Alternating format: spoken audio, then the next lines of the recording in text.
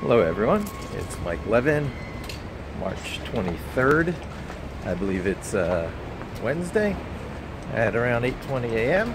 and I'm just finishing my walk through the Flower District on my short little walk getting off the 1 at 28th Street and then just going over to Madison Avenue.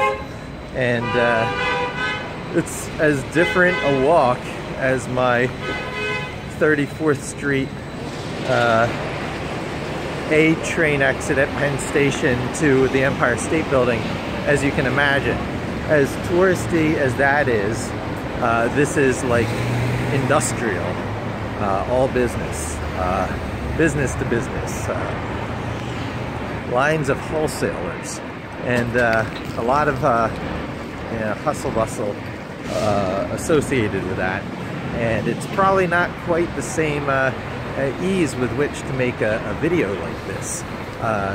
Mixed in with the tourists on 34th Street, it just blends in and looks natural. Here it's kind of weird, but I'm gonna do it. So, new work experience. Oh my God. So, I guess it's still in that really exciting phase at the beginning, making all the discoveries, but wow, good match of skill sets and things someone brings to the table with organization that is right at the stage to benefit from those skills.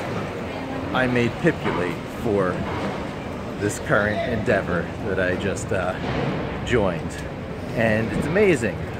Yesterday I sat during lunch with a group of people who I saw leaving as a lunch crowd, and I sort of intentionally didn't join because I don't like the inertia of slow-to decide lunch crowds. What do you want to do today? Blah blah.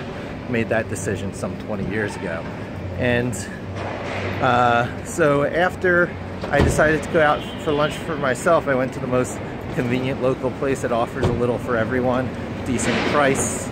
The register line moved super quickly, and I ran into them there, and I started chatting with them there. And I mentioned that fact about my,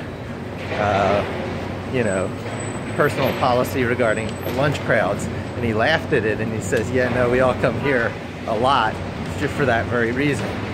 So I joined the crowd back up to their floor, and by the crowd I mean the engineers, programmers, coders, basically tech guys of many varieties that are on staff at a publisher like this. And it was really cool. I met someone who I actually needed to know later that day for a piece of paperwork I was pushing through to get certain access to certain systems. It's really interesting to see official process in place that's a little bit different than the priorities of an agency environment.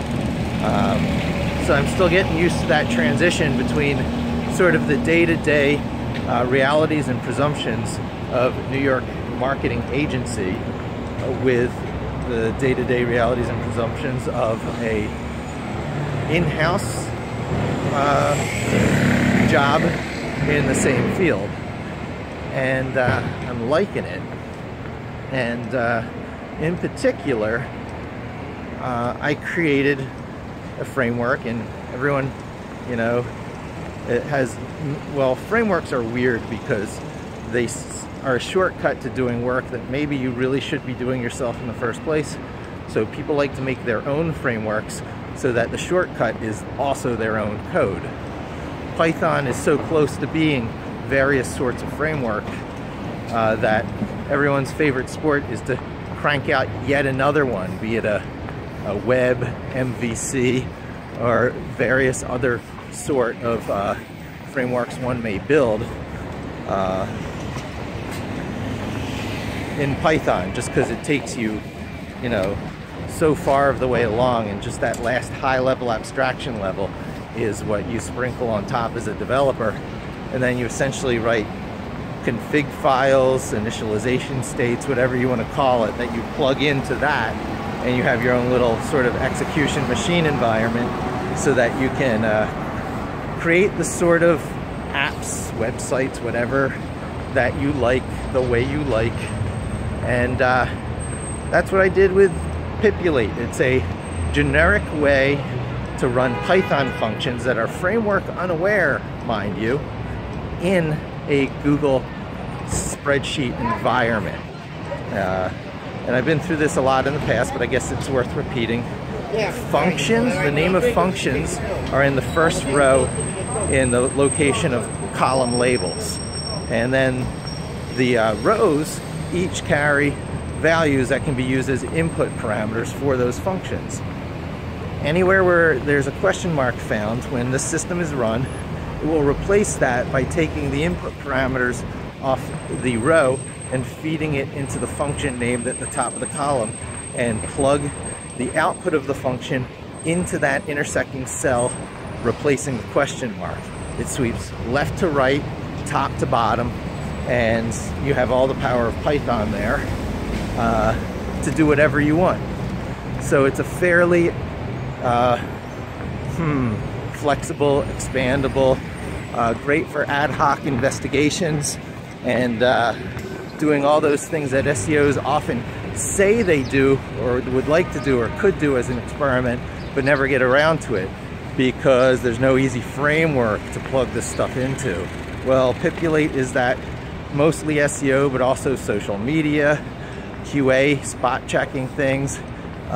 It's a little bit shy of things like Selenium or anything that has an actual headless browser built in, maybe with Mechanize, or there's a couple others that I hear, one that's being used in Scrapey.